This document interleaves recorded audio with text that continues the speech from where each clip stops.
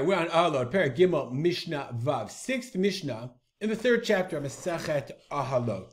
So in order to understand this Mishnah, we have to jump ahead and learn most of another Mishnah of Oholot Zayin Gimel.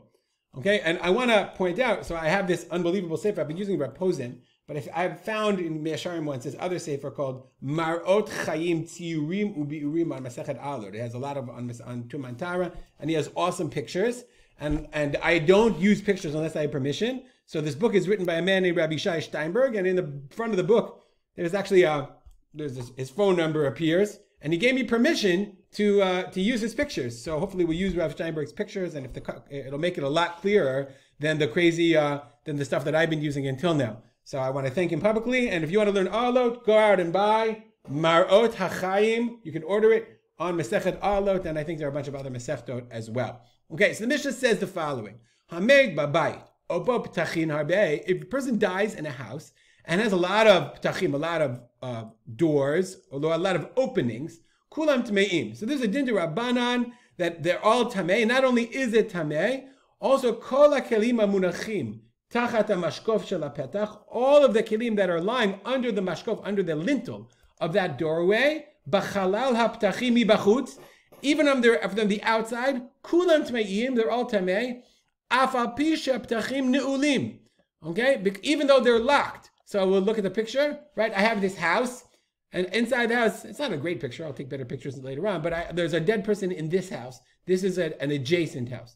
So that the door is locked, the windows are locked. Okay, it's all locked. You have these kelim, you have this milk jug or this, whatever, this jug under the lintel, under the doorway. All of them, every single one of them is tamei. Okay, because you don't know. The Rabbanan made a gzeira. Let's see the Bar Tanura back here. The guys were Rabbanan Chachamim Tumah ala makom shehu derech yitziat Tumah. The Chachamim, they decreed Tumah on the place that's derech yitziat Tumah. That is the way that the Tumah goes out. Why?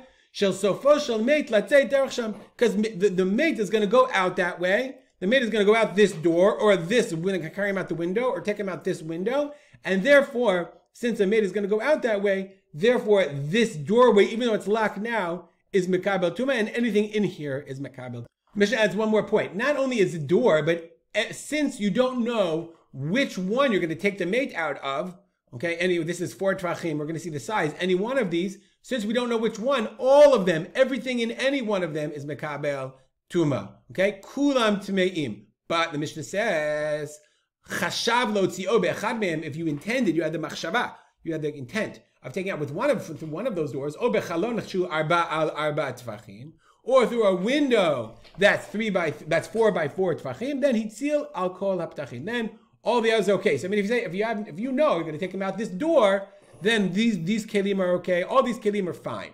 Otherwise, you're in big trouble. So now we go back to our Mishnah. Now we know that. We go back to our Mishnah. The Mishnah says, Kizayit min ha-maid. What if you only have a kizayit from the maid? Then pitcho batefach.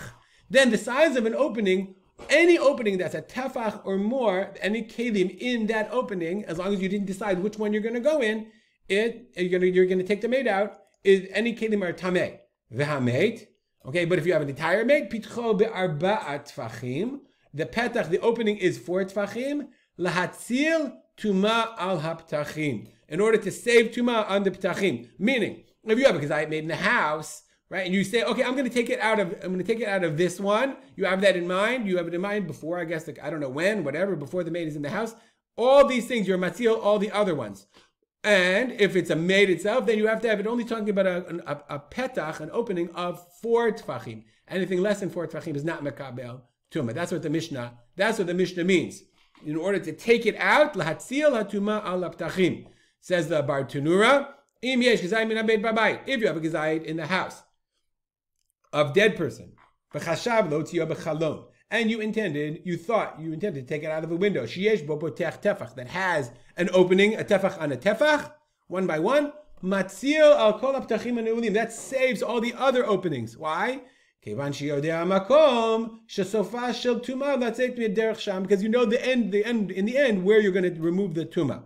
And if it's a whole dead person, Then the window has 4 by 4. That also matzil et kol haptuchim haneulim. That saves all the other openings. Why? Because shiur abba tvachim shiaru chachamim. Because 4 tvachim is enough.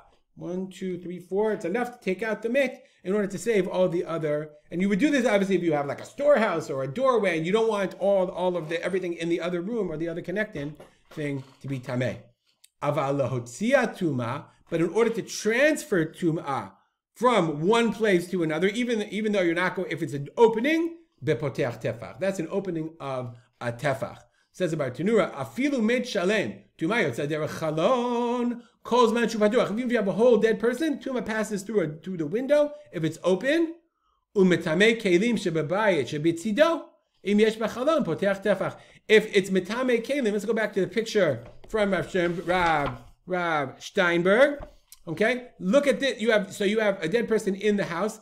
If this window is open, this kli, if this window even a tefach, this kli is tameh, because a potech tefach is motzi tumah, transfers the tumah from one place to the other. Gadol mikazayit. What if it's bigger than a kazayit? Then it's kameh. Then a tefach on a tefach is not enough. It has to be 4 tefachim. Anything more than a kazayit. Rabbi Yossi says that shidra v'hagugolet kamet. The spine or the skull are also like tamet, but they're bigger than a kazayit anyway. So the Tosfos Yontif says no.